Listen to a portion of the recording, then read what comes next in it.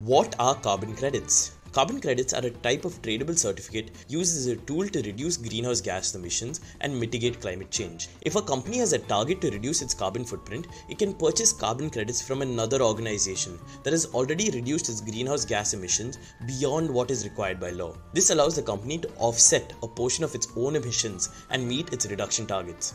There are two main types of carbon credits. Voluntary credits are traded by companies who want to reduce their carbon footprint beyond what is required by law.